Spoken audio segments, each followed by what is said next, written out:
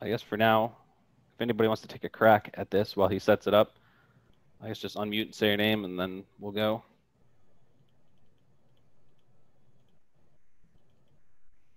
I like how we have two Matt Sweeneys.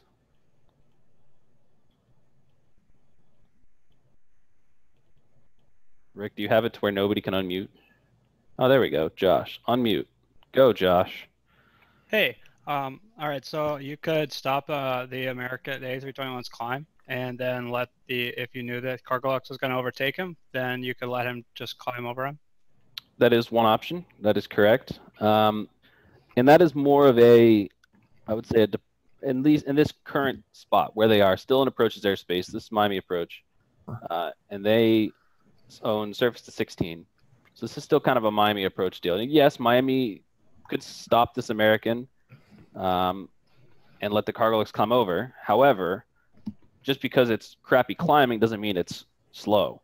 So the Airbus 321s go very fast. They basically climb out at about 320 knots, but then have like a vertical rate of about 250 feet.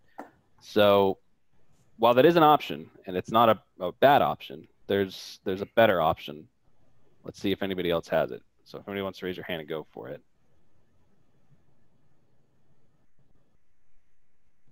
Anybody? Okay. Oh, there we go. Toby, go. Maybe just turn the American, put him on diversion courses, let the Cargolux climb above him, and they'll have the separation that they need. Save that one for the next situation. That's coming up. But yeah, so we'll just answer this one here because the next situation will cover basically what Toby said. So if you think from a terminal departure controller's point of view, you know that your back guy's faster, right? So if you're gonna climb both these guys to 16,000 and they go to center. In this case, what happens if you lose comms, right? Again, not a thing that's gonna happen a lot on the network, but what happens, if we're gonna talk about real world stuff, what's gonna happen if you lose comms, right? You haven't put speeds on anybody. You're just letting them climb out. The 7-4 is gonna run over the American. And you know that that's a problem. So you have a better performing aircraft in the back. So the answer that I was mainly looking for is that you should be calling as departure and getting higher from center. It's a thing that I don't see a lot of people do on the network. Getting higher or lower in certain cases is always an out. I think Chris will agree with me here, and same with Dhruv. Yeah, I will. And that being said, lost comms, I mean, VATSIM pilots mess up frequency changes all the time. Let's not sugarcoat it. True. So, they could you'll often get guys that have been level at the top of your approach controls airspace for 20 miles before they talk to you. Yeah, and that's as a departure controller, that's your deal because you didn't solve the situation. You didn't slap a speed on anybody. You didn't assign a heading around it. You kind of just let it happen. So in this case, just call and get higher on the Cargolux. He's going to outclimb the Airbus all day. Yep. And that'll solve your problem. He wants 38. The Airbus wants 32. He's never gonna be a factor. So. Yep. And getting back to aircraft performance, kind of knowing the fact that a lot of heavy aircraft may not be able to maintain 250 below 10, which is perfectly acceptable if that's their minimum clean speed. So kind of be aware that if you have a slower guy behind, you can also, as a departure controller, proactively assign the back guy 250 till advised, keeping in mind he's going to climb steeper, but he'll climb slower across the ground as well. Yeah, it's a good point. Let's see, what else did I have for this? Alternatively, now, if you want to look at it from a center's point of view, like Toby said, you can get a turn, and I think I have that on my next slide here. Nope, not yet, but that's fine. Let's do that. Oh, let's not do that. Whoops. Present. Okay. So yeah, you can either turn. However, the turns from a departure's point of view will require coordination because now they're coming out differently than what the LOA states, which requires a call. And if you're busy and you're saturated, like most of the time you are here on events on the network, it's kind of a waste of call. So you can call as a departure and request higher. That's another option if you don't have to wait for the center to initiate it as well. Okay, on to situation 2. This is more of a question. How many people think that these two aircraft are separated right now on the en route environment? If you think they're separated, raise your hand.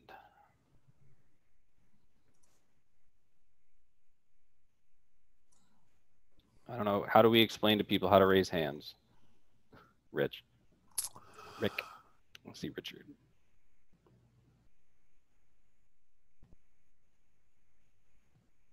Everybody's just muted. There we go. I believe it's under more, under their meeting. Or let me just open the chat. Yeah, the chat, they can do it.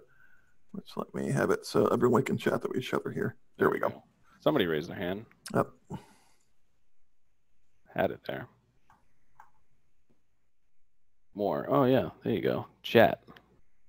I forgot to enable polling. There we go. Looks like a couple people are figuring it out. But from an en route point of view, these aircraft are separated, even though they're inside of a 5-mile bubble. And I'll explain why here. Terminal radar controllers operate under different rules. Obviously, they have a better radar, I wouldn't say better, but a different radar sight. It spins faster, so you get more accurate targets. A lot of the time, they now have the Mosaic type radars and Fusion, so they have even more up-to-date radar than we do. In this area, at least real world, it is a 5-mile area. Just slightly up here, it becomes a 3-mile. I don't know if you can see my mouse moving or not, but it becomes a 3-mile. So 5 miles for us, these two are technically not separated. However, from the terminal into the en route environment, they are separated. Got to check on here. And yeah, and ADSB, yes, good point, Brad. ADSB is also in Fusion, so those are real-time updates. And if we go and take a look here at the 7110, 554, when you transition from terminal en route, it's 3 miles to 5. So another thing that I don't know if really discussed much on the network, but you can feed en route 3 miles in trail, provided that there's a form of separation that will cause it to be 5 miles by the time it leaves the first center sector. Again, it doesn't really happen much on VATSIM because you're not sectorized enough to where it really matters, and you're going to build that separation, but just to keep it in mind. And the rules involved with that, you got to have a diverging route or course. The leading aircraft is or the leading aircraft is and will remain faster than the following. In this case here, the 7.4 will be faster, so that rule doesn't apply. Separation, constantly increasing, the first center controller will establish 5 miles or other appropriate form of separation, at which point it will most likely be altitude. And then it's covered by a letter of agreement between, for example, Miami Approach and Miami Center. And then if, just so you know, it's legal, at the bottom here, an angular difference of 15 degrees is considered a correct application of the passing or diverging rule. Terminal has seen them now diverge on the 15-degree headings, so you're good to go. And I think I thought I had a slide there with the headings, but basically this American's on a 320, this Cargolux is on a 335. They're going to be separated, and within 2 minutes, basically, you will have your separation outside of the 5 miles. Now, if you do anything other than climb the planes, if you make a turn and they're inside the 5-mile bubble, it is now your deal. So just be aware of that. Kind of just let the situation run out. A lot of the times, I think everybody like Chris and Dhruv will agree with me that over-controlling is a big thing. Everybody's like, let's turn planes 50 degrees left or right to try to get the separation. It's not really needed. 15 degrees over time, especially with a fast plane, will work. So don't over-control the situation. You still want to make it efficient. You don't want to add to complexities elsewhere. Who knows if you have traffic coming out this way? I think I can. Well, I thought I was able to annotate on this. There we go. So if you have another plane, like for example, we run planes out this way and this way. So if this Cargolux, for example, if he was here and was given a turn this way, whatever traffic you've got over here, you're going to have issues with. So 15 degrees takes him out of this departure gate here, which is also a departure gate for Miami. They run this way. But you can coordinate with your departure controller to make sure you don't have anybody there and solve it. And if you do, you can make a solution, stop them low or do something else. But you don't want to overdo it is what mainly the point I'm trying to make here. Don't over control the situation. It's kind of a thing that I've noticed a lot while I'm here. Let's go. We'll move on to our next fun situation here. So this is the thing that more or less happens real world. There's not a lot of people that fly slow planes on the network. There are a few, not as many. But we can take a look here. We've got a King Air. This is the route of flight. Both aircraft, the ERM line there, that's the route of flight. Both aircraft on the same route. And you had a King Air depart, we'll say off of Fort Lauderdale Executive down here. Slow climbing, very slow. He's only doing 200 knots over the ground. And a jet comes out 3-4 minutes later behind him. Obviously, approach isn't going to think about separating these two because it's not really their problem. So in a case like this, what do you guys think is the best situation to keep separation between these two aircraft? Who wants to give it a shot?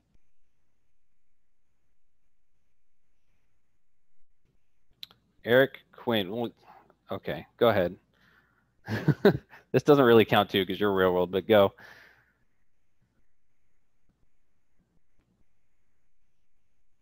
Also, all right.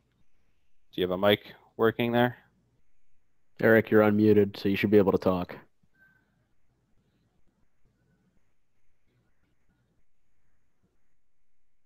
Okay, anybody else? His mic's not working.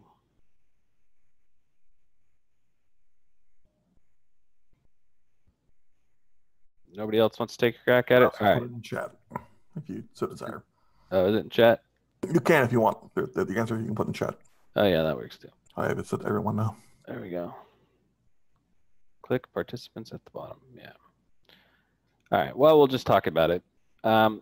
So like Toby brought up earlier, you can always stop the King Air somewhere lower and let your better performing aircraft climb over the top. This exact situation happens multiple times a day in my airspace. This is my airspace down here. Happens all the time. Your King Airs, your Pilatuses usually aren't too slow and don't climb too bad. But your turbojets, I'm sorry, your turboprops, your small turbojets like your Phenoms, your Premier jets, your Beach jets, they don't climb great. They're also very slow. So even though they're a jet, they're in the way. So in a case like this, we can stop 6 Delta Romeo. I think I have it on the next slide. We can stop them at like something like 17. You want to keep them going. You don't want to keep him low because the lower you keep him, he's just going to become a problem with more and more aircraft. I obviously didn't build it here, but planes off of Palm Beach will come up like this and out it this way. They climb to 10,000, right? So in this situation, we now have a guy kind of in the way. They're either going to come up this way or they're going to get turned. So again, you're going to have to stop a departure here for this guy who's slow and low. So you obviously want to keep them going. However, you can't let them go too high because now stuff coming out this way causes issues like this Southwest. We don't have a VRI function here on the network, but real world, what we'll be able to see is we can see like a climb rate and it'll look something like this. This is a 2-minute leader line. Excuse me. So you know that in 2 minutes at his current climb rate, he'll be 4,000 feet higher. So it'll be 20,000. So this would work out fine. And you can use that tool. Again, not a thing we have on the network here, but one of the things you can do on the network is we know that VERAM updates once every 2 position updates, and a position update's 5 seconds. Really, we get 10-second hits on VERAM. We get 12-second hits real world. So what you can do to judge a guy's climb rate is on the network, figure out how many hundreds of feet he changes per radar hit and multiply it by 6. Correct. Real world, we do it by 5. On the network, you do it by 6. So if it changes by 400 feet, you know he's doing 2,400 feet a minute. Yeah, and that's the old school way of doing it before we had this VRI function. So yeah, that's a good point. I was going to bring that up, but thank you. So yeah, in this situation, we know that they're good. We stop the King Air, and then we basically climb this King Air reference to Southwest. So yeah, there's that situation. Anybody have any questions so far about anything I've touched on or any of these situations that you think you might have a better solution to? Go ahead and raise your hand or put it in chat.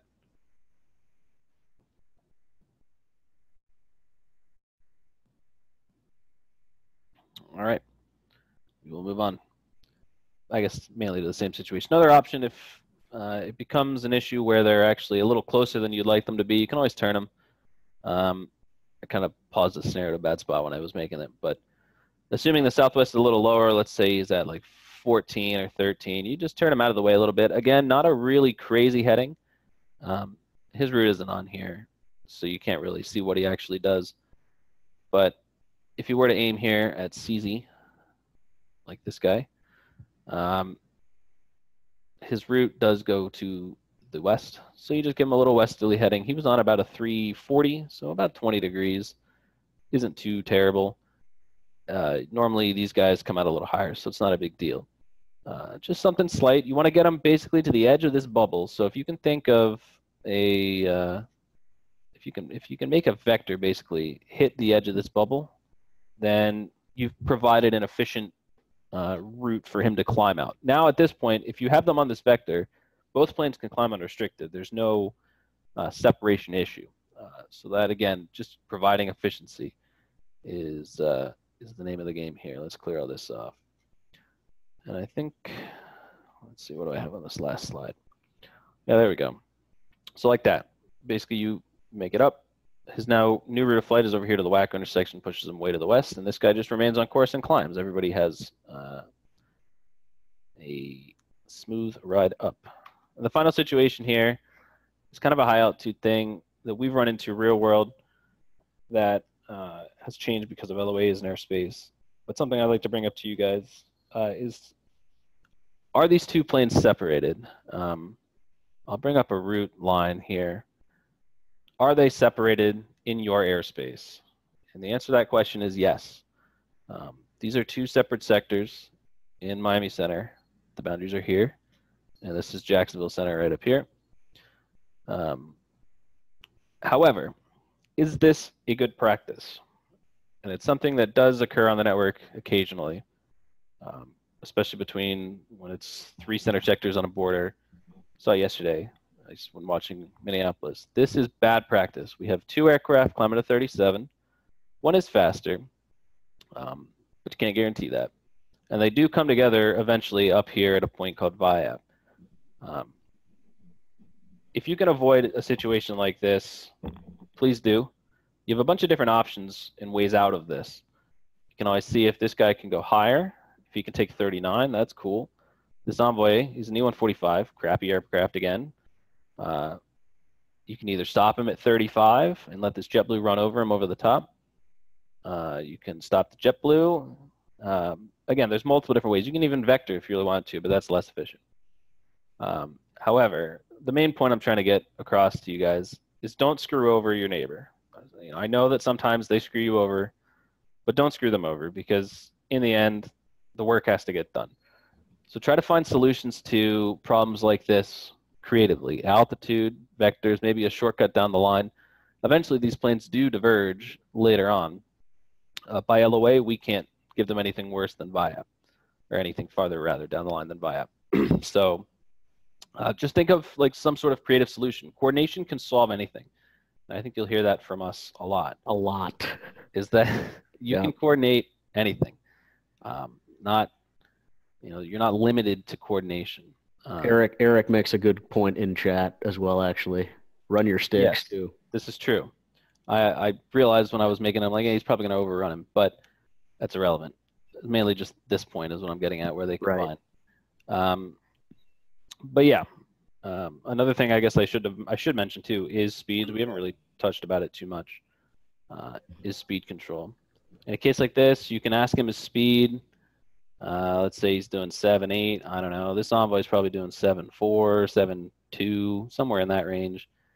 It's about a 30 knot difference, basically indicated when they get up there at 37. So he'll probably blow by. Yeah, no issues. And I guess I didn't mention that too while we were lower, like I was supposed to. But speed control is definitely a thing that I don't see enough on the network, at least from a departure standpoint. You can assign speeds to planes coming out of approach. You can assign speeds climbing out. There is no restriction on assigning speeds. Have a fast guy. You've got, you know, somebody leading the pack. Give him 300, 310 in the climb. When he transitions, give him 7.8, 7.9, 8.0. Something fast, keep him going, and then from there you base your following aircraft. You base your restrictions on that. So if a guy's a little close, you can give him, you know, 280, and then try to keep that 280 on the line. Maybe you want to increase space between two planes that are already separated, but you want to make it a little tighter. 280, 290, 280, something like that. But speed control is something that will save you guys a lot, and it's just not used enough. Yeah. So the idea is you want to be proactive with it. You want to find it before you're trying to panic fix a separation problem. And that's kind of the biggest thing that we run into, is that a lot of what we do on the network, especially during events, is reactive rather than proactive. And that's where if you're fixing it as you're 6 miles decreasing to 5, you're too late. Exactly. I mean, sometimes it just so happens that, you know, maybe the plane turns, the winds are pretty strong and they slow down, or somebody just decides to slow down. It happens. Just know, you know, you can always put speeds on somebody. It'll solve a problem temporarily. Obviously, you want to establish a better form of separation. Speeds can be, especially on the network, completely different than what you think they are. And even real world too. Planes lie. Yeah. But can I throw something in on altitude too? We're talking about, you know, see if the JetBlue can take 39. I'd look at this and go, if he's able 37, he's definitely able 35 or 36. True. So if you don't have time to consider it or play 20 questions, or your frequency's just absolutely a mess, stop him at 35, or if you got nobody the other way, stop him at 36 and coordinate it wrong way if you have time to coordinate it wrong way at 36. So yeah, that is a good point. They're never going to hit at altitude. If you have 1,000 feet, they're never going to hit. Especially, the Envoy is already on top, so the JetBlue is the one that's climbing up. So 35 is always safe, and again, we'll do this, you know, real world all the time. If we can't get them up, we can't get them up. You can always pass the buck down to the next controller, and especially somebody like Jacksonville. This is just, you know, a real world thing. We're very limited on where we can go from Miami to Jacksonville this way and this way. However, Jacksonville can literally go in any direction they want, and I think Chris will agree with me. They just send planes wherever. So let them solve the issue. They have the airspace. They have the ability to shortcut. Let them do it. Obviously, everybody's LOAs are different. Know your LOA. Know what you can, what you can't do, where your shortcuts can go. Shortcuts save you a lot. They can basically stop situations from happening long before. I don't know if I can share this screen here. Let me flip screens onto VERAM. I don't know if you guys can see that. Yep. Okay. Let me turn on my high map. So let's see. Can I annotate over there? I think no. I don't know if I can annotate on that side. But a lot of the times we have departures come out. You guys can see the mouse, correct? Yep. You can .ff to draw fixes in VERAM too. That's true. I can. That's a fair point. So guys coming out, for example, I guess I can do more than one at a time. The main route out for Miami is Winco Cherry Smells. Or coming out Thunder. And then out Smells or Cape Pasa, which is up at the top. A lot of the times, somebody like an Envoy, like a 145, even the Brickyards, the 175s, again, not great aircraft. We'll let them run on the departure. Anybody that comes out faster, they can basically just take a little right-hand jog to Smells or Cape Pasa and climb right over, and they're pretty much never a factor with these low guys. In a situation like that, you can go, you know, Winco, Smells. It gives you a little bit of miles. It's like 8 miles basically over here, and it's good. Thunder, Cape Pasa, Thunder, Smells, something like that. You don't have to let them fly their whole route. A lot of pilots seem to think that they must be on their filed route all the time, and it's wrong to be taken off it. But shortcuts is everybody's best friend. I don't understand why people don't like to do it here, but always provide shortcuts as best you can. I'm trying to think of what else I wanted to talk about. I don't know if I had anything. Drew or Chris or Brad, if you have anything you'd like to add. Brad actually had to bail. Okay. One of the things that he left me in chat, though, before he got out of here was to pass out is if a turn points an aircraft at another aircraft and they will pass separated, if they're already separated and a turn points one guy at where the other guy is now, they will stay separated. Correct. So that's something to keep in mind as well. If you're going to vector, point the guy that you want to get in trail at the guy he's following. Yes, they will never hit if you do it that way, unless they're incredibly fast. Yep. Yeah, it's a good point. Chris, do you have anything you want to add? or Dhruv anymore? Chris, you are muted. Not particularly. You guys have been hitting on most of the stuff, and I'll probably elaborate a little bit more on once we get to the arrival portion. Yeah, his arrival portion is just straight black magic. Yeah. I mean, departure's not very glamorous. This is pretty much what I do every day. Just put people in lines. It's not as fun as running an arrival stream or doing some enroute sequencing. So if anybody, I don't know how, Rick, how do you want to do this? Have questions now or wait till the end once we're all done? Based on how much is going on, I'm gonna unmute everyone here to unmute themselves, and if they want to ask a question or have a discussion on something, they can. So if you want to ask something, you can now unmute yourself. You should be able to unmute yourself now. If you want to do that, you should be able to do that on your participants window. Just unmute yourself. Or Alt-A, I believe. Yeah, or just on the bottom toolbar, too. Yeah. And if your mic's not set up properly, lower left-hand corner, there's that up menu. You can click that and set your input device. Yep, that's true.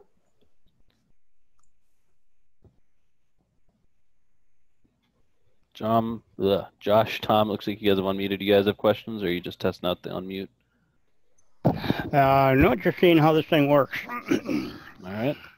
Yeah, I don't have any questions so far, but I think this is I'm learning a lot, but I'm good. Okay.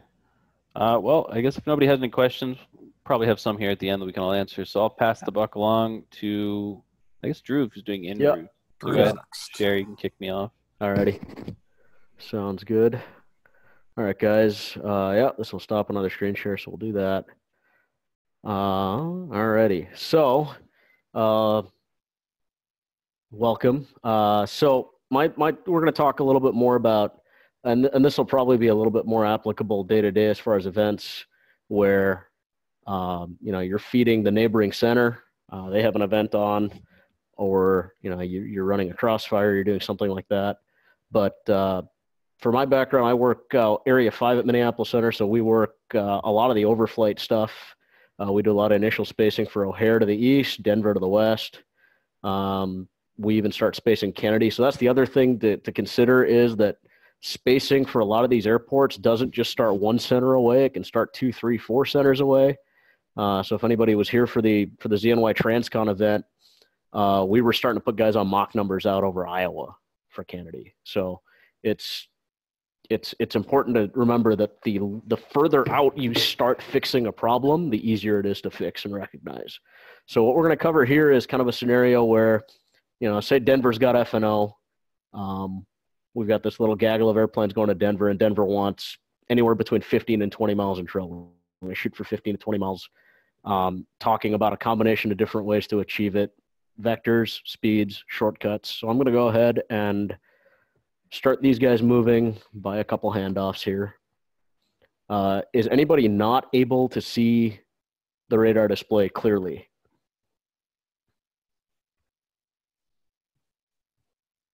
If you can't, put it in chat, please. Yeah.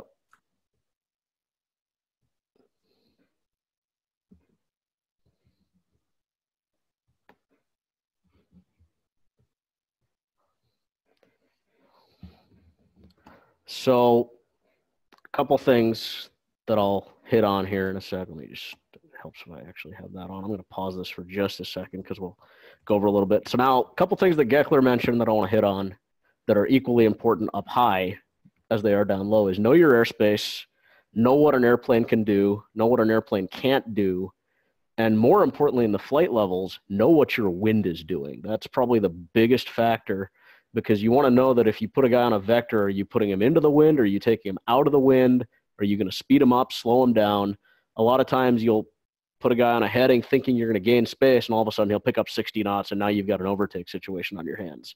So I'll just show you a route line on one of these guys. So basically these guys are pointed at the O'Neill VOR to start one of the arrivals into Denver. If I turn on SID stars, it's the anchor kipper flow, and the arrival looks a little something like this. Goes down. This is Yankee. I'll turn that on. and then Catfish further down the line. So by LOA with Denver, the furthest we can clear direct on that arrival is Catfish. So if I give a guy a shortcut, it doesn't look like it's going to take off a lot, but if you cut down their flying distance by 2 or 3 miles, that suddenly turns a 12-mile, it turns 12 miles in trail into 15 in some cases. So if we get this kicked off, first thing we're going to look at is if we want 15 in trail, if I measure off Catfish, Wisconsin out front is 225 miles straight line from Catfish right now.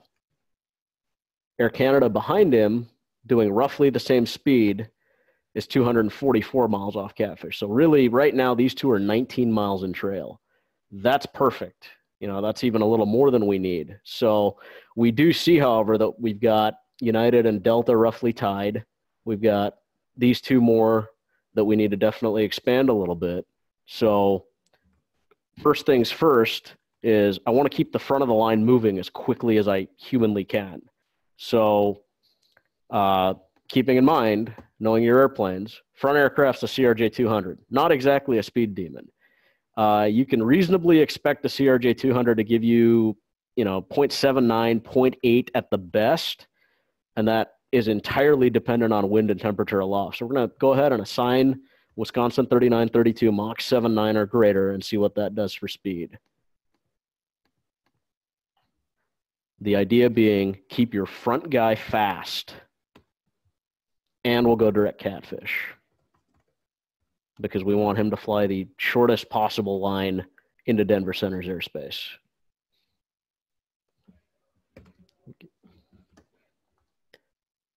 Get rid of these interim altitudes, which Euroscope likes to put in. The other thing to consider is one of the most misunderstood things about assigning Mach numbers is Mach numbers change with altitudes. Good rule of thumb is for every 0.01 Mach, you're going to gain 6 knots of true airspeed. So it's, if you need to lose 10 knots, drop a guy 2 Mach numbers. You need to lose 20 knots, drop a guy between 3 and 4 Mach numbers. Same thing here, Air Canada 1037. Now, the other thing to consider is he's 4,000 feet higher than Cactus 3932. So Mach 0.79 at flight level 340 is roughly equivalent to Mach 0.82 to 83 at flight level 380. So we'll go ahead and assign Air Canada 1037 Mach 0.80 and see what that does. And that should keep him roughly about the same as our Wisconsin out front. And the idea is speed control to maintain your spacing, vectoring to gain it. So right now we can already tell we're not going to have enough room between United 587 and United 1274. So at some point, somebody's going to get turned. Now, depending on what airspace you're working, this might be another controller. You might need to get control from him to turn a guy. If you're working all the sectors, you have control. It's not really something that gets to be a problem on the network because typically when we work an event at Minneapolis, one center controller works all of this airspace. So really, you have control of everybody. You can start your vectors a lot earlier. Same thing here. Now, these three are basically all well spaced already. We want to keep these three together. Keeping in mind that United 1274 is at flight level 280. So if I assign him the same Mach number as Air Canada 1037, at flight level 280, he might not be able to go Mach 0.8. And if he does it, we're expecting it to be anywhere between 50 and 60 knots faster than Mach 0.8 at flight level 380. The other thing to consider is he might have less wind. The jet stream might be different. There's a lot of variables that come into it.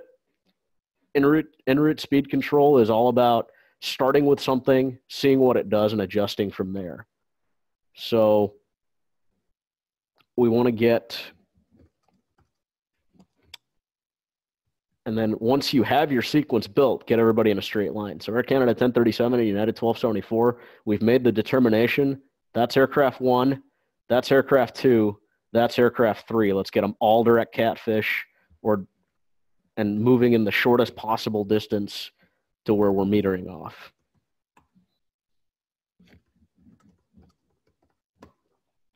And now, meanwhile, United 587 and 1799 are now basically in our airspace. We can start making a plan for them. So I'm going to pause for a sec, and let's talk about our options.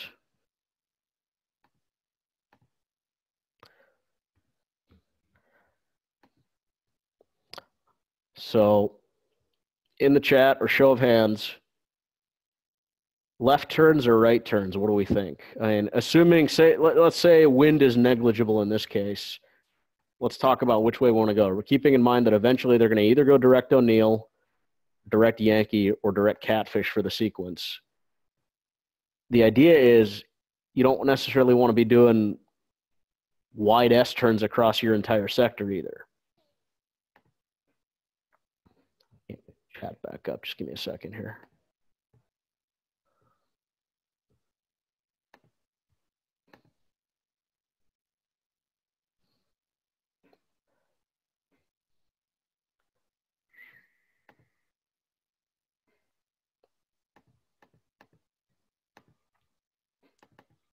All right.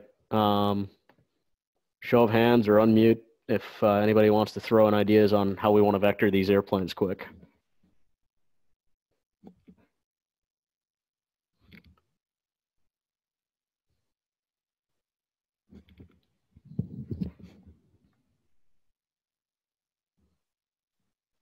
Let's go with Brett, since Eric's a real world guy, and we'll get his feedback on that. But go ahead, Brett.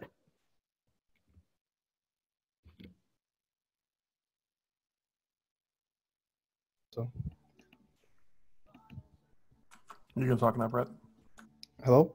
Yep, go ahead. Yeah, I'd probably turn him right. Okay. Just because I feel like it'd be easier to get him online and Sure. sequence that way. Yep, and what do we just talk? And we talked about it a little bit in the previous sequence. If you turn him at the guy you want to follow, you're never going to run him over as long as the speeds are compatible, right? And right now, the speeds are mostly compatible. Assuming what our prevailing wind is at altitude, typically this time of year it's out of the west. If we turn him out of the wind, he might pick up 10, 20 knots, but if we give him enough of a vector, 20, 30 degrees right, that shouldn't be a factor. And then when you turn him right back in, he'll go right back into the wind and fall right back in line. So yeah, I would agree that a right turn, unless one of the other real world guys wants to disagree or dispute that.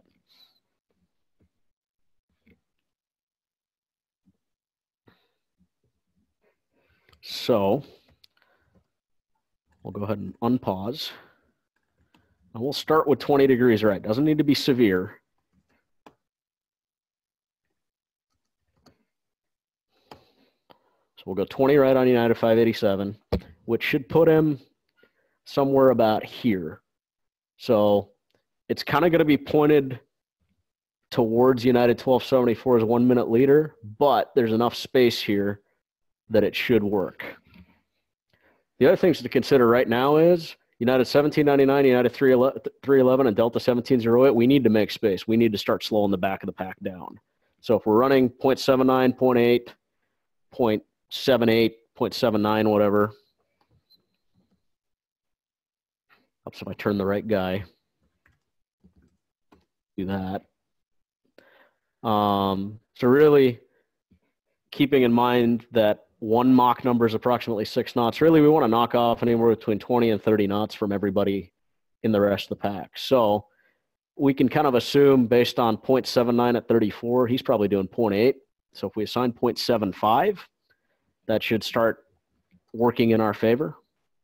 So we'll go ahead and assign United 1799 Mach 0.75.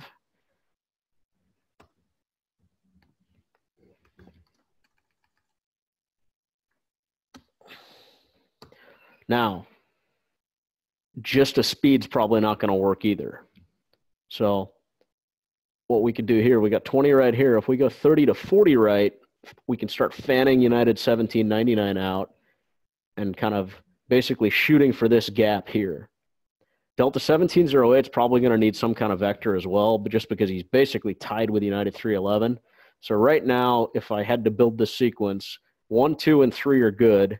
Here's 4, here's 5.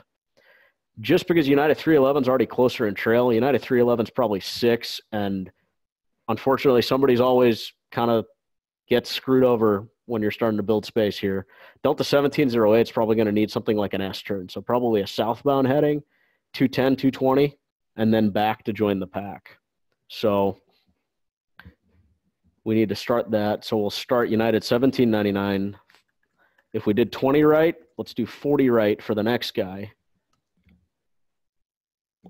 I guess one thing to add on to that is if you see this developing where you know the delta is going to need to turn south, you can always start it early. You can have the previous controller, hey, put this guy on a 180 heading, request him on a 180, 185, 190, something like that. Just get him started. Yeah.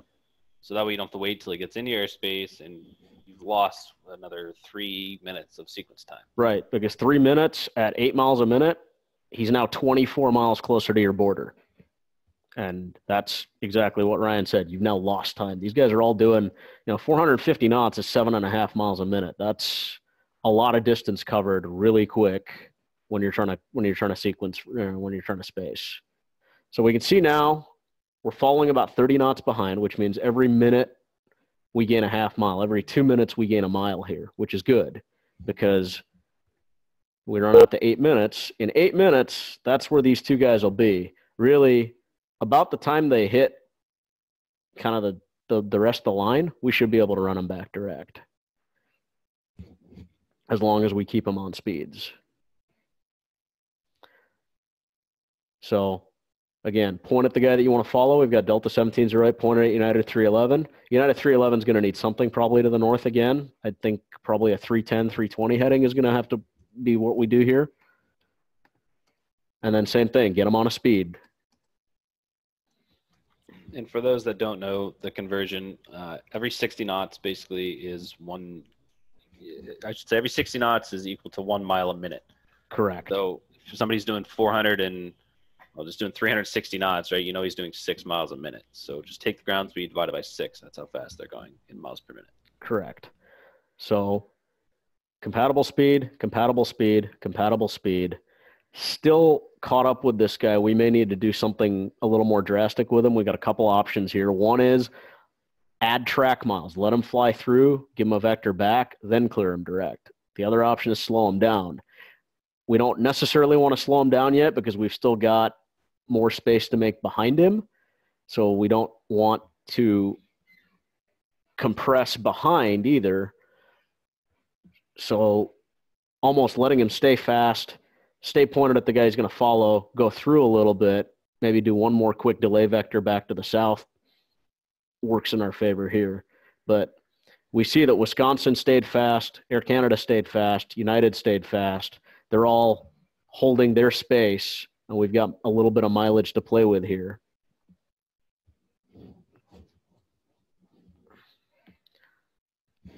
Pretty much.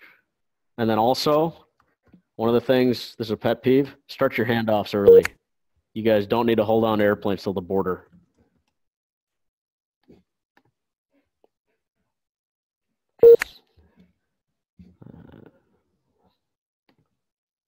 And just because the plane is flashing and they take the handoff doesn't mean that you have to ship them right away. You can always leave them in your airspace. Correct. I wouldn't ship this Air Wisconsin until probably a little bit past O'Neill. Yep. But you can flash them now. You should be flashing Air Canada. You got nothing to do with them. Basically, the rule that our instructors down here like to teach is that as soon as you're done with the plane, everything's completed. He doesn't need to point out. He doesn't need any other coordination. Flash him. You're done. Yeah, we call it finish the data block. Finish the data block. Yeah. And also keeping in mind, know your LOA. Denver, with our LOA with Denver has control for 20 degrees left and right and any speed adjustments 20 miles on our side of the border. So really, O'Neill to the border here, 25 miles. When he gets 5 miles west of O'Neill, so about halfway through the blank circle here, Denver can do whatever they want with him. So, they may have additional traffic on other streams from the north further down line that they need to sequence that airplane with. We're doing our job as neighbors and getting them the intrail that they're either requesting or we know that we need to provide them, but they have other traffic. So getting this guy shipped and gone is not a bad idea.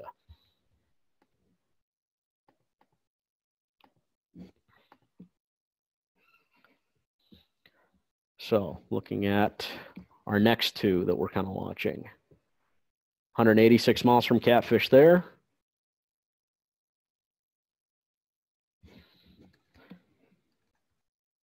Get him out of the way. 194 miles from Catfish there. So we're at 8 miles, still on speeds. We're probably going to need to slow him down. So let's go ahead and assign him Mach 0.75, match the guys behind him, because the guys behind him are spacing out quite nicely.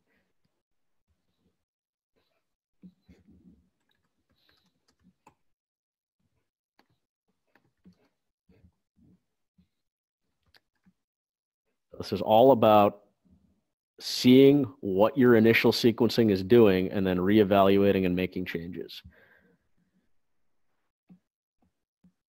So again, keeping the principle of point him at who he's following, if we put him back on about a 200 heading now, kind of S-turn him back, that'll start to buy us even more space.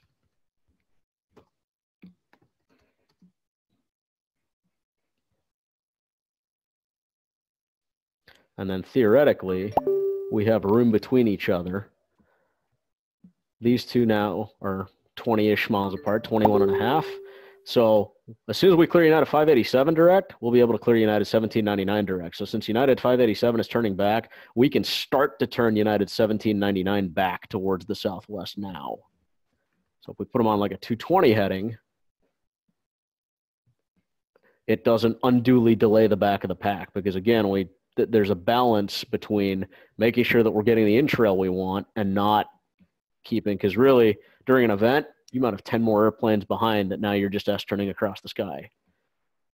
We've now got a decent amount of space between United 311 and Delta 1708. We can start turning Delta 1708 back at his traffic. Do like a 300 heading.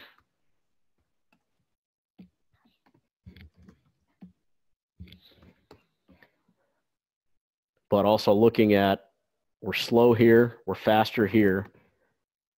And again, down low, if he's Mach 0.75 at 34, really 0.72 is what we're going to need to assign Delta 1708 to fall back in line.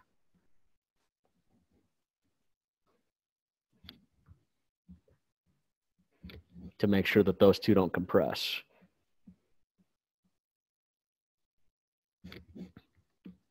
So now we're at 2-minute leaders. This is the other thing. This is another good technique that you can use, is also measure between your leaders, because that'll show you what your spacing is going to look like in 2 minutes. That's a 2-minute leader. In 2 minutes, we're going to be 22 miles in trail. So really, with the speeds the way they are right now, as soon as United 587 gets to about here, he can go direct Catfish and join the line. And then as he gets closer to O'Neill, give him some relief on the speed to match the guy that he's following.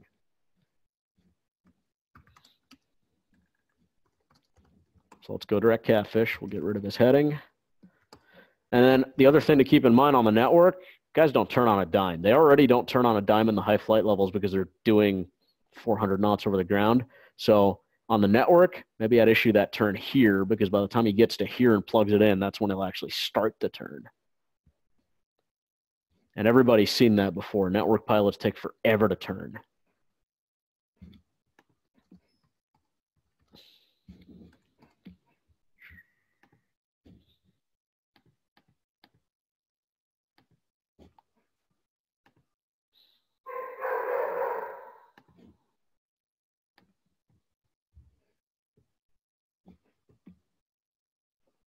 So just to see how we're doing here, we'll do a quick measurement here. So we were 20 there. We're 21 there. So really, if Denver wanted 20 in trail, we're doing a halfway decent job of giving it to him so far. We're 16 and increasing by, I'll just wait for that ground speed. We're increasing by a mile every 3 minutes. So 2 minutes, he's got 4 minutes to go to the border. So we'll be between 17 and 18 at the border there, right where we want it. We got plenty of room here. United 311, these guys can all basically go direct now and we're set.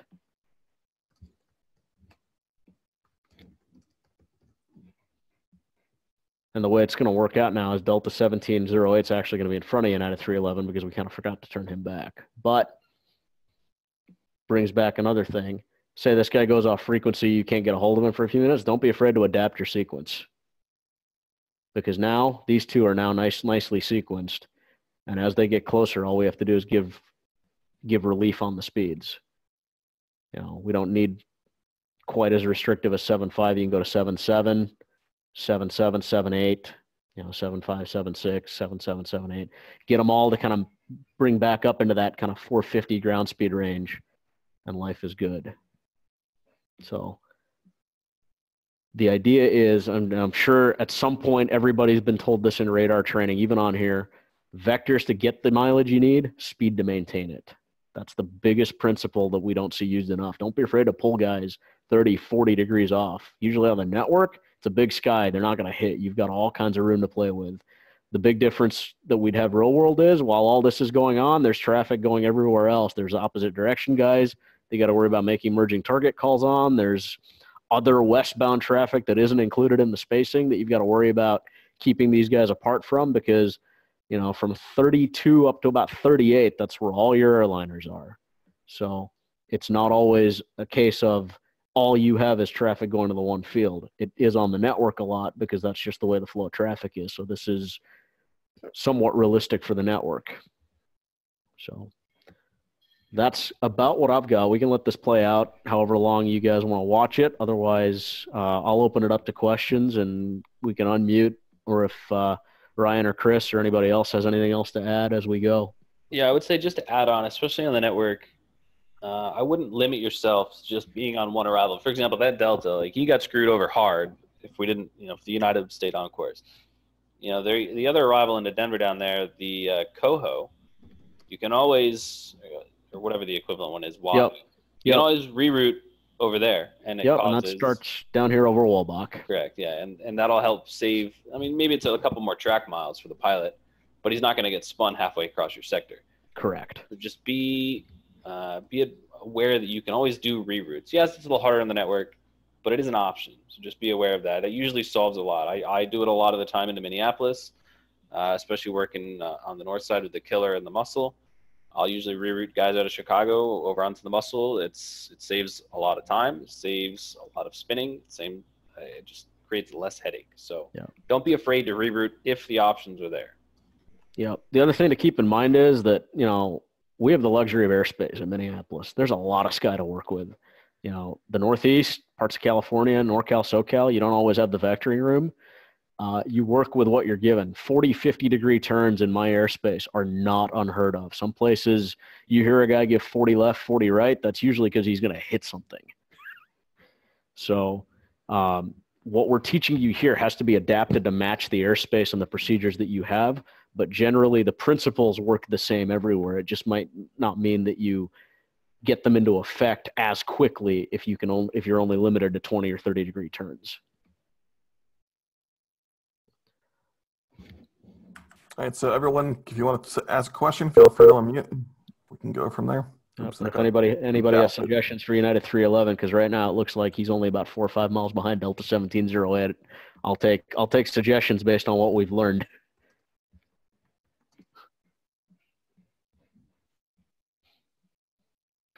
Want him at the Delta.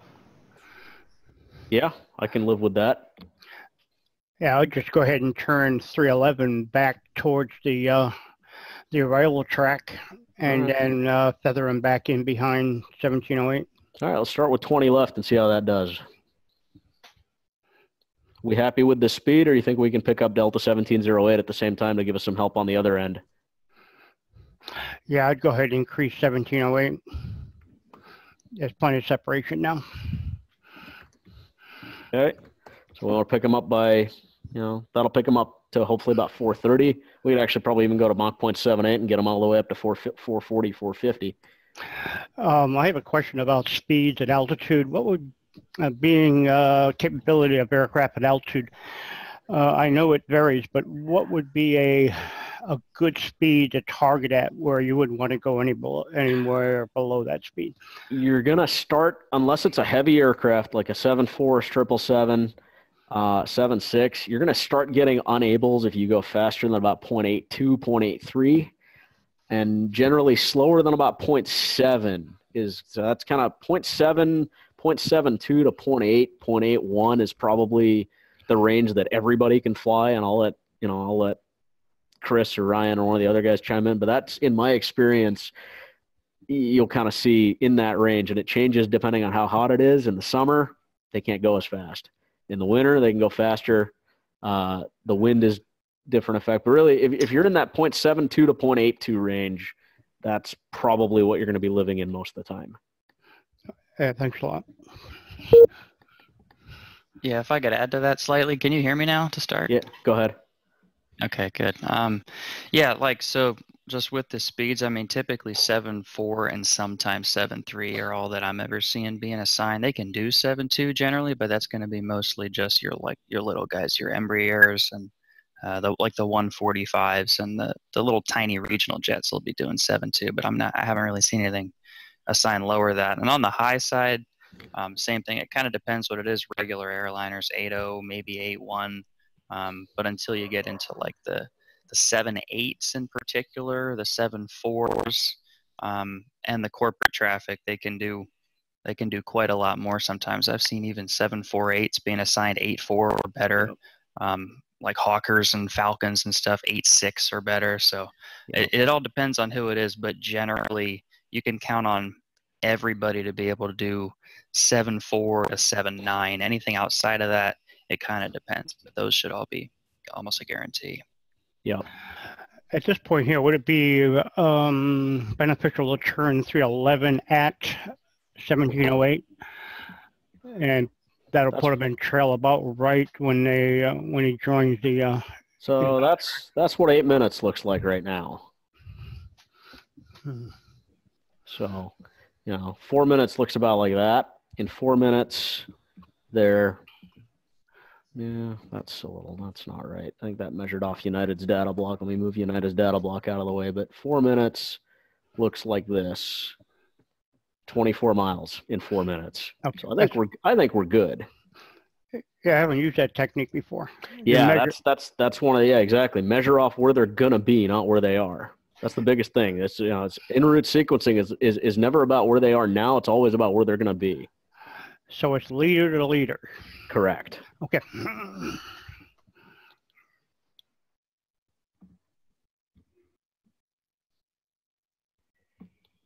Anyone else?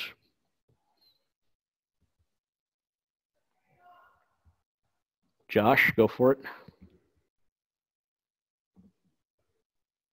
Yeah, just a question about like on the network with people have different simulators that like simulation issues and they have different weather and stuff. Is this is it almost does that almost make it more difficult than in the real world having to deal with that kind of stuff? Absolutely. So that's and I was going to touch on that kind of as an afterthought. Everybody's worked an X-Plane user whose sim's running at 15 frames a second and he's moving half speed over the ground. Everybody's moved that one guy that you assign him 0.8 and he's, 40 knots slower than the guy in front of him, assigned 0.75. The wind is getting better. I think the biggest thing that happened is everybody's kind of moving towards, if you can't afford Active Sky, there's free weather engines. A lot of people are installing them. X-Plane has good wind out of the box now. That was a huge deal because as X-Plane gains popularity, the slowdown issue is still there, but that is going to go away from the sounds of it. The next release of X Squawk Box is going to either have some kind of code in it to automatically drop your rendering settings to keep your frame rate above the minimum, or it's just going to straight up disconnect you if it sees 4 minutes of sustained slow flight. So there's help coming there, but going back to some of your outs, altitude, you got a slow guy, dump him down to 28, get him underneath the rest of your flow and treat him like he's a turboprop. You got a fast guy, vector him out, offload him to a different arrival. Maybe you have to just assign him whatever his slowest Mach number is that fits in with your traffic flow. There are ways around it. And, worst case, you just S-turn them all the way across your airspace. There's no good way of dealing with the different wind. You just kind of adapt as best you can. Cool, thanks. A lot of it comes down to be don't be afraid to vector.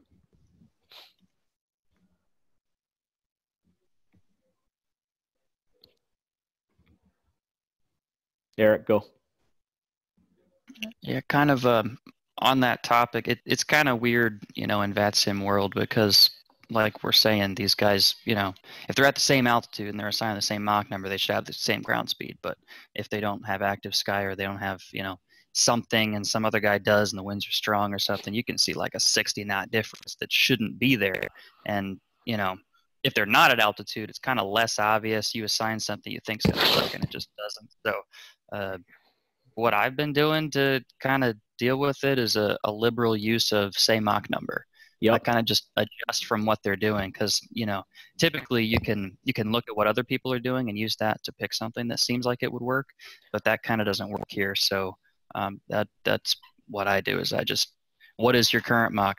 So until 1708 say Mach number. He tells me what it is, and then I give United 311 the same question, and then you just adjust it from there. If I need him to lose 40 knots ground speed, I adjust instead of trying to estimate it, blindly from the beginning. Yep, and that comes that comes down to knowing that at altitude, 0.01 Mach should be a 6 knot change. So if you need to slow, like we talked about, you need to slow a guy 20 knots, drop him between 0.03 and 0.04. You speed a guy up 30 knots, add 0.05 to 0.06. The relationship, I feel like, doesn't get touched on enough in center training, and that's one of the huge. As soon as you have the numbers in your head, you can make this all about just hard calculations. I need this guy to slow down by this many knots. I need to pull him back that many Mach numbers. Brett, go.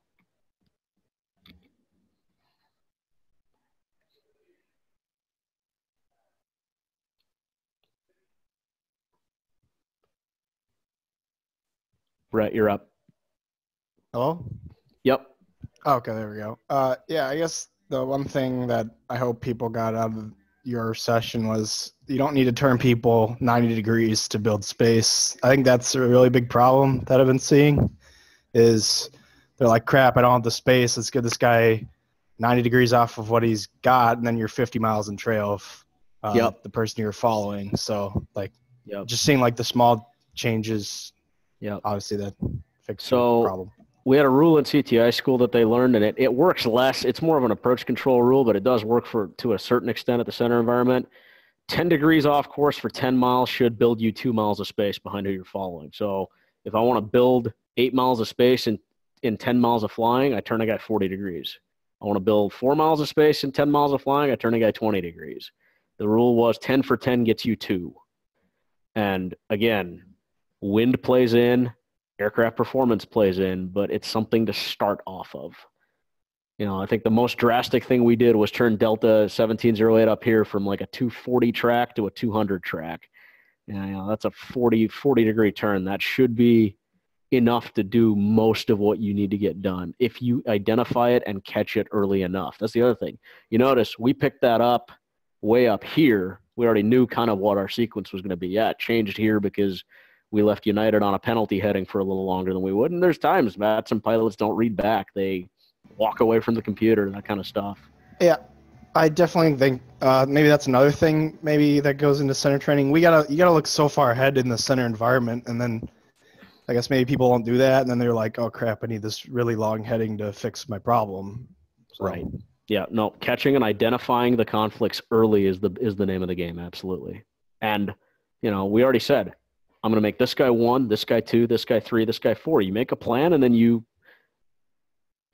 execute the instructions that you need to make your plan work. And if it doesn't work, you change the plan.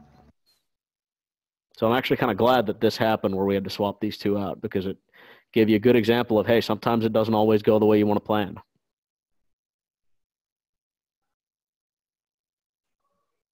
Anybody else? Rick, you want to just generally unmute and let people kind of just chime in for a little?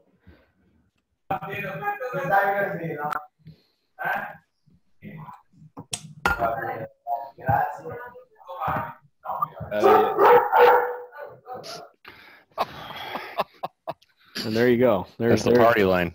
And there's what we shipped to Denver when all was said and done.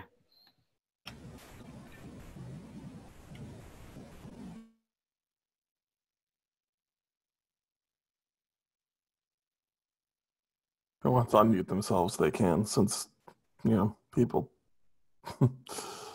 Leave it.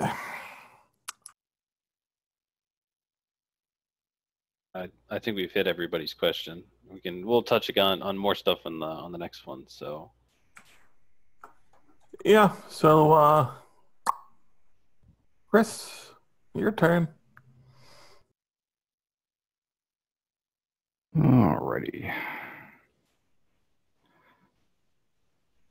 We got ourselves a little bit of Atlanta space right now.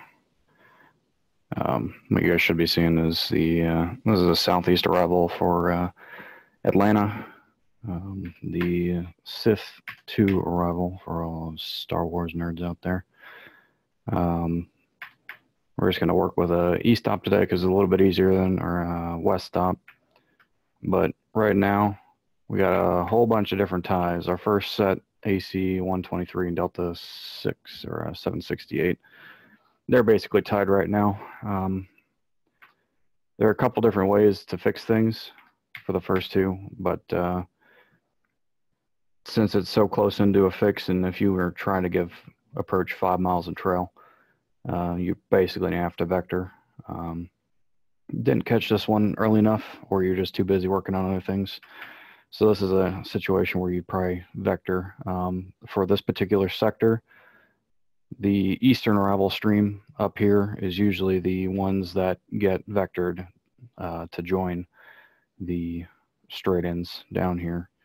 That's going to be basically what's going to happen with this these first two pairs. After that, we can see this back AC 5331 Frontier 423. They're also wired going into the Sith, so we're going to have to do something with them.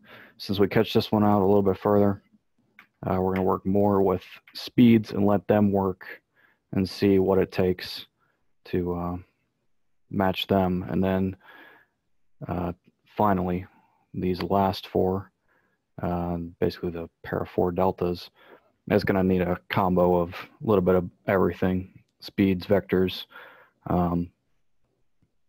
This is more your last line of defense from the enroute position going into an approach control.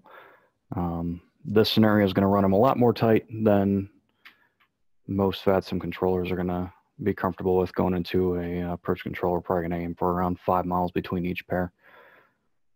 Hopefully more, but we can use 3 going into Atlanta in the real world if we ask nicely. But for the time being, to fix these first two, we're going to take this AC, bring them down to the southeast, and to make sure this works to help your cause, since you can't do it just with speeds, you got to turn and do speeds.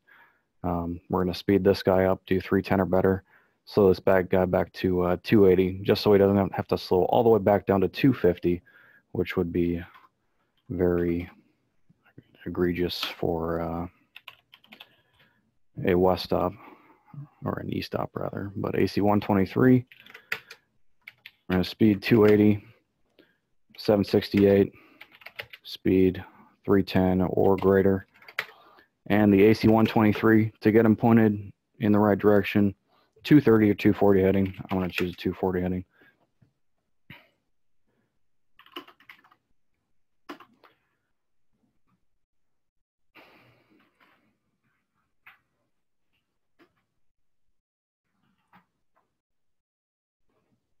That was a very solid use of the upside down keyboard there, if anybody caught that.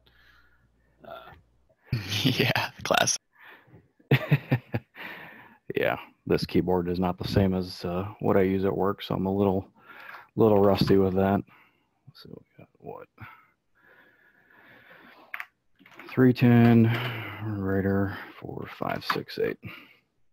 So that's what we're going to do here. And since these two are basically pointed right at each other, we're going to use altitude separation. So AC, we can go down to 18 because he's out of 17. And since he's crossing Sith at 14, that's a pilot's discretion descent.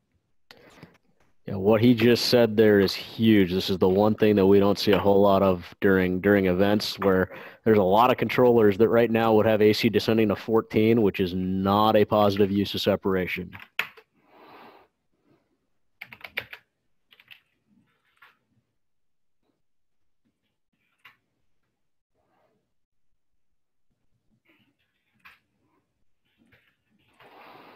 All right, so while we let those first two cook, looks like it's starting to work out a little bit. we'll do the next pair. Ace 53-31 in the frontier here. They're basically tied. He's closer, but he's faster, so we're going to slow him down. His vector line's kind of hard to see, but it's basically wired up with him. So we're going to slow him back to 280. And the other guy, we're going to make him go super, super fast. In the descent, mainly 310 or better, but since we want to make sure that this works out, we're going to do 320 or greater.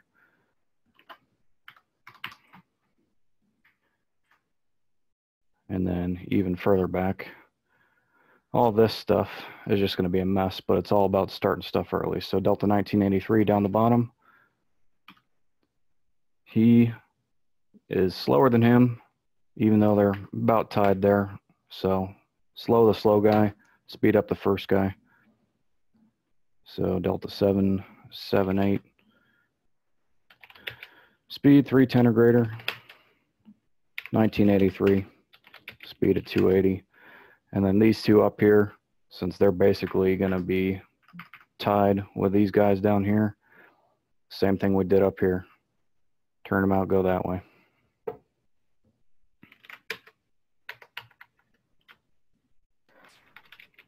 And just one thing to touch on, that a lot of this is possible because each individual stream from the sector before it at least came in with some spacing. So kind of what we talked about in the last scenario of we want to make sure that our stream going to the next sector is good because they have other traffic that needs to be merged in.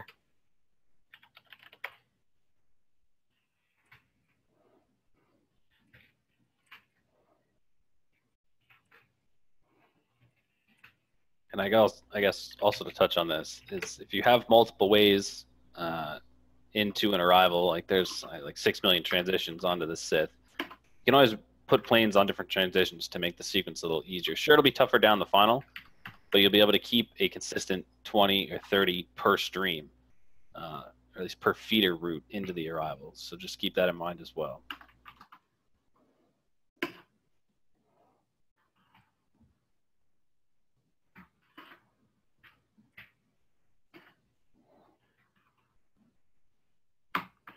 All right, so AC 123, he's slow enough where right now we can start bending him back towards Sith assigning the 15,000.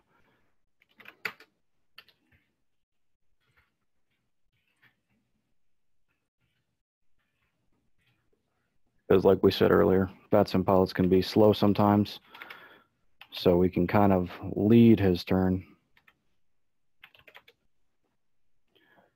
Look back again at these two right here.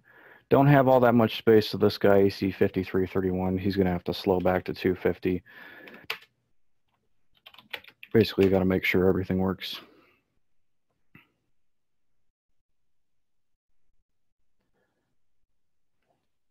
Down the bottom here, we slap a 280 on him, 310 or greater on him.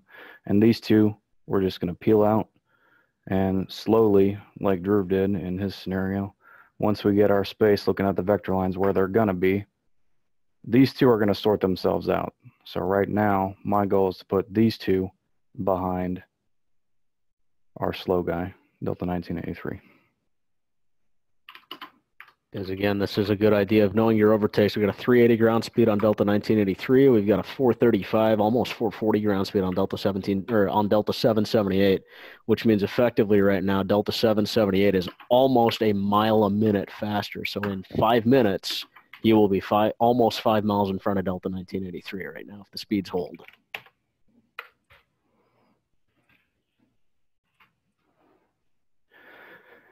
And we can start these guys down right now. His vector line ends right in there. That translates to there. So right now we're still looking good. It might be a little bit close, but we can still work on it. Right here, we got good speeds. It might not be exactly 5, but by the time they both get to approach, we'll be there.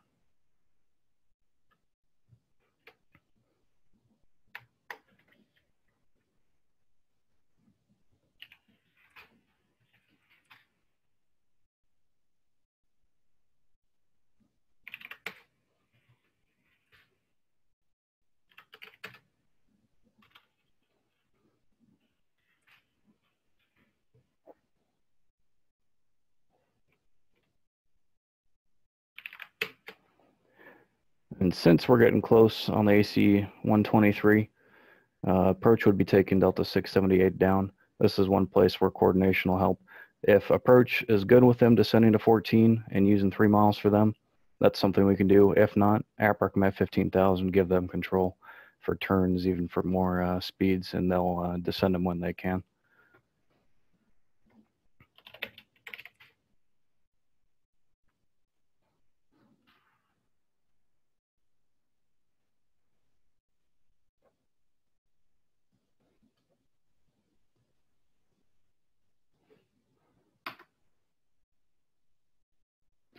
So right here, it's kind of hard to see vector lines, but 1983 and this guy, 1983's vector line is right there, and 778's vector line. So if we measure them out in about 2 minutes, we're gonna have 4 miles. So by the time we get to the boundary, that'll be plenty.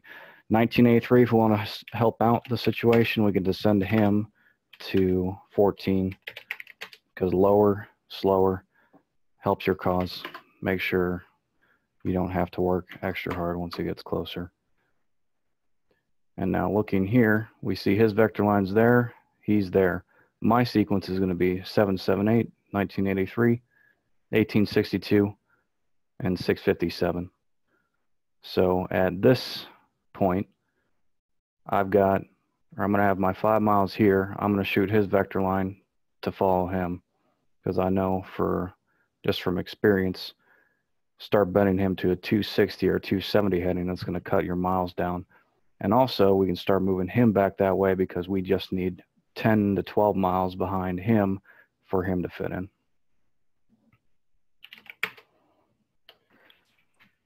Well, you guys noticed earlier with the AC 123, AC 5331, he was descending, stepping down reference. Don't get locked into making everybody descend via. You can start guys down to kind of approximate a normal descent. Everybody should know the 3-to-1 rule. So really, Delta 778, if he needs to hit Sith at 14 with no speed, he's going to need to be out of flight level 240, about 30 to 35 miles away from Sith. So, hanging guys up makes it harder on the pilot, and then they're not able to hold the speed going down, because a lot of times if they need to make the altitude restriction, something's got to give. He's going to have to speed up past 280 to push the nose down fast enough to get down. So don't hang guys up any longer than you absolutely have to either.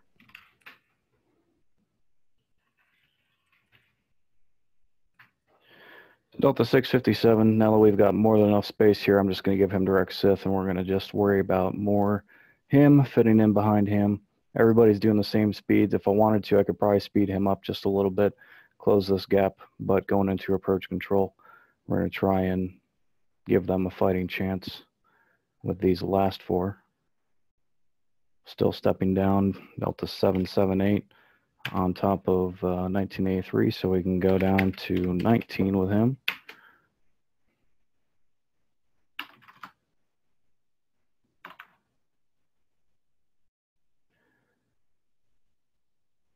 So from here, looks like we're going to have our spacing here. So 778, we're good there. You can go down to 14. 1862, start bending him even more towards where he needs to go, like a 290 heading or something like that. 657, he's already going to be good to go. We can cross Sith at 14.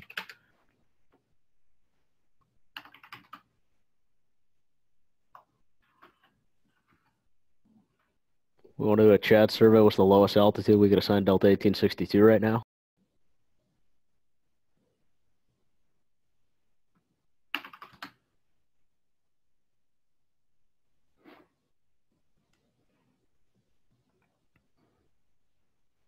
Delta 1862, since we're good with space behind these guys, direct Sith. If we wanted to, we can start picking his speed back up to maybe 300, tighten up gaps.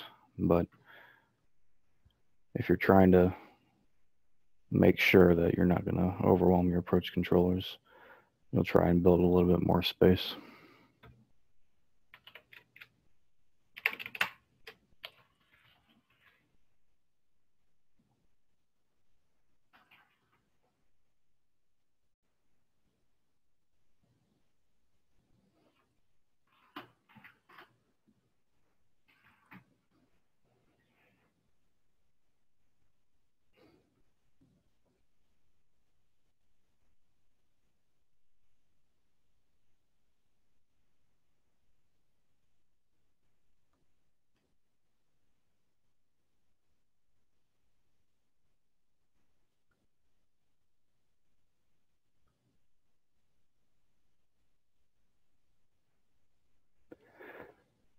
So in the end, a lot of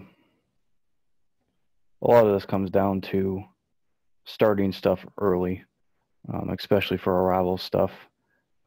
Me running a scenario by myself and doing all these ERAM entries, it's going to be a lot easier because essentially all you're going to have to do is just give the commands to the pilots and update your data blocks, so it'll go a little bit smoother. Hopefully they all do what they're told, but trying to build space, the key, especially for when you're coming down to the wire going into an approach control, the key is beginning early. Don't be afraid to vector, and basically everybody should be assigned speeds just so that you can make sure that you keep what separation you have going into your approach and don't have massive overtakes.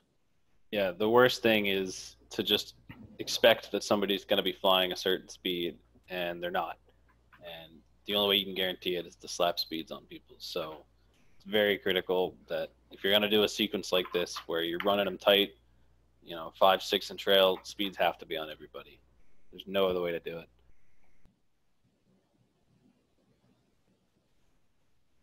And same thing here. You get an X-plane guy with slow rate, dump him to whatever your turboprop altitude is. Yeah, basically. And going into Atlanta for these ones, that's I don't know, east up, it's 11. Yeah. For Canuck, the old fix. Yeah. Right, the fix there. That's the other good point AJ brings up is if you're going to slow guys, start with the back if you can help it. If you're going to speed guys up, start with the front. Make compression work for you.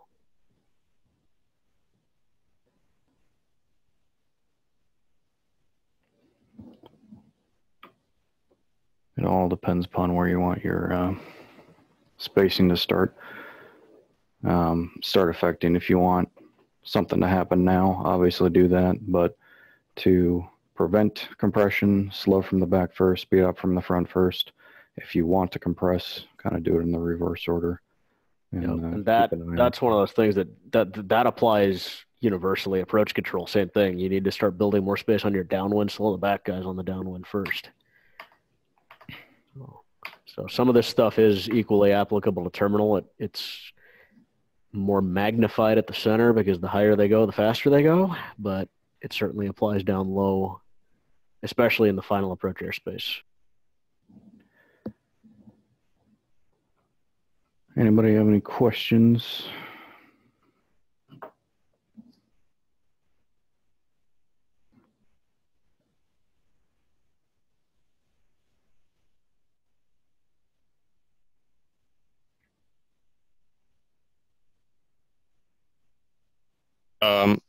In all the things you did to that sequence, how many times would you have called approach to coordinate something? If I didn't have to type in everything, I probably wouldn't call approach. At this point, with all the volume that we have, approach would probably have a speed that they want it to fix, and then I'm going to either still be descending via or crossing. For going into 80 in the real world, descending via is crossing Sith at or above 14, and there is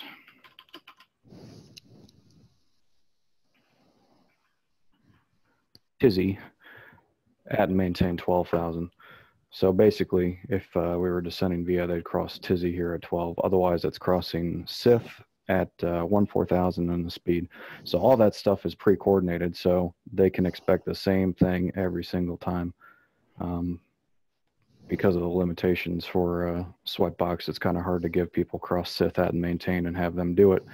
But to get them doing the same thing every single time going into approach so that they have something predictable is the goal. So on a day like this, it would be 14 and 280 at the fix and probably 10 miles in trail if you had to give them something manageable so that they can worry about compression of their own. Well, the other things you can do to cut down coordination with your approach control is you can apply a speed to the point where you meet approach airspace. We do this a lot at Minneapolis, where if we're trying to make a speed work, we'll assign descend via, except maintain 300 knots until fix, then published airspeeds. So that way you're in compliance with your approach LOA at the fix, but your speeds are working for you in your airspace up until then. And that is with all these OPD arrivals, especially when they have you, we're moving a lot towards these ones that start on Mach number, have you intercept 280 knots on the way down and descend. You can still mess with those speeds, just know what your LOA is. So again, going back to those core principles, know what you need to coordinate, know what you don't need to coordinate, and know what you can do in your own airspace.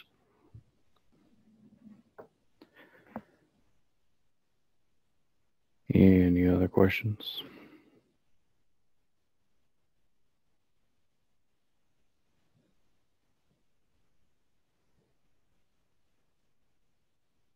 All right. Seeing none, we had a go ahead. question in the chat. Oh, that we did. For the fourth line entries, to update the data blocks, I'm using the QS command. So if I were to steal this track over here, if I want to update this data block, basically there's two portions. There's the heading portion and then a speed portion. Heading always comes before a slant, and then the speed comes afterwards. So, and then the CID 981. For, like Drew was putting in the chat below, you can do a combination of the both. You can put in only a heading, only a speed, put in a heading and a speed. You can clear a speed or clear a heading, and then you can clear them both. Unfortunately, you can't delete a heading and then fix a speed, and you can't delete a heading or the other way around. But basically it's QS for scratch pad, and then 3-digit heading, or I suppose if you wanted to do a direct affix, up to 4 letters.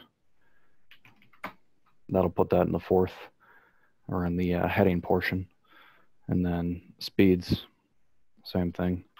QS, slant, it can be up to 4 characters.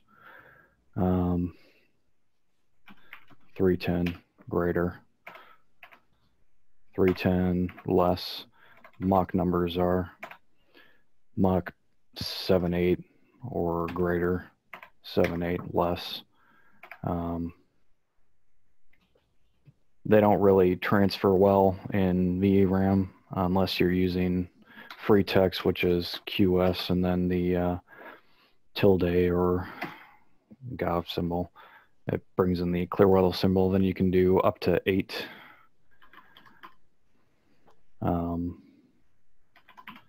Right. So if you want to coordinate it across positions on the network, we pretty much have to put it in free text, which is the downside.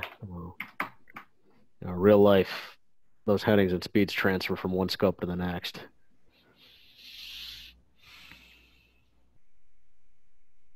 Any other questions?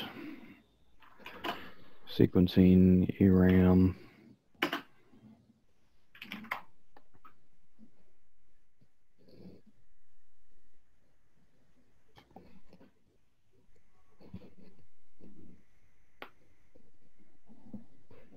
Alrighty then. All right. Okay, so I just put in there again the survey, so please complete that after the class so we can figure out what we need to improve upon for next time, topics for next time, rate this course so I can use the feedback to develop other stuff. Just before they finish up, I'd like to thank Ryan, Drew, and Chris for their time in developing this and teaching it. I think we've all learned something, and hopefully at least everyone's learned something new today. So with that, I'll let them finish up. I think one thing I'll end with that we talked about is that these are kind of principles, take them and apply them to your own airspace, see what works, see what doesn't work. Watching FlightAware or Flight Radar to kind of watch your own major airport during a big busy push, you can kind of see how your local center handles working the traffic in and out of the airspace. So you can kind of see what might work for Atlanta, might not work for Minneapolis or LA or San Francisco. And then what works at altitude doesn't work down low. What works down low doesn't work at altitude. So again, this isn't meant to be the be all end all on how to make it work the same way every single time. But after a while, you start getting used to what does work and doesn't work in your airspace. And that's this is just to present food for thought on how to maybe approach those sequencing issues in your own airspace.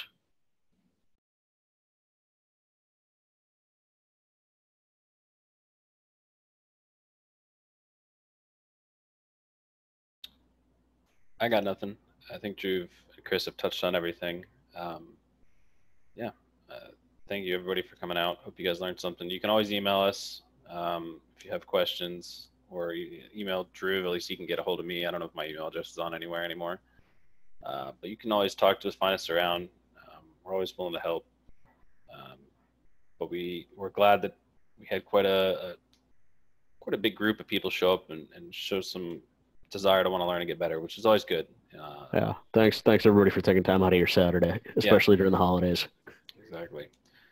And this is the direction we really want to try to push the networks toward is have people get better by learning. This whole network's designed around learning how to be an air traffic controller. It's not real world, obviously, but you can really learn just like a real one does. A lot, both Dhruv, Chris, and I, Eric, we had Brad in here. All 5 of us, we're all real world controllers.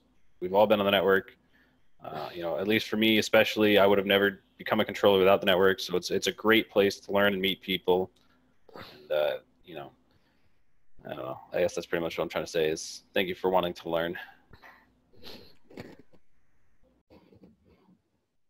Yeah, and even if that's not your eventual goal, even if you don't want to get into the FA or do any of that, this is designed to make you better at what we do on the network as well, which is why it's nice to see 30, 40 people out for something like this, because now you take this back, this is recorded, pass it around to your facilities, use it to kind of, for those of you that are mentors, instructors, pass these techniques on to your students. That's how we all get better.